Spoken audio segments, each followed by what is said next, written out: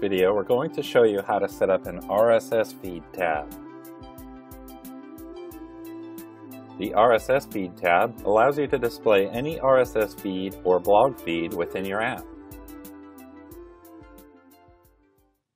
First, you need to log in with the username and password that you were provided.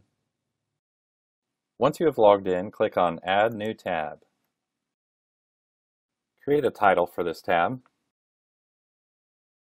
and then from the drop-down, select RSS Feed tab.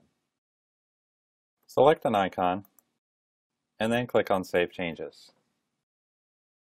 The tab you just created has been added to the bottom of your list. You may reorder this tab by clicking on the crosshairs and dragging to your desired location. Next, click on Content. Find the tab you just created and click on it. Here you need to simply enter the URL to the RSS feed. You can choose to display the feed by ascending or descending order. You can also upload an icon. The default icon will be used if you do not upload an icon here. Then click on Save Changes. Then select a background image. Once you have selected a background, click on Save My Choice. And now we can see how this RSS feed looks on our app previewer.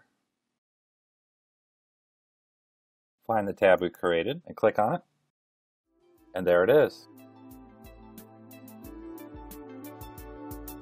You can add as many RSS feeds as you would like to your app. Thanks for watching.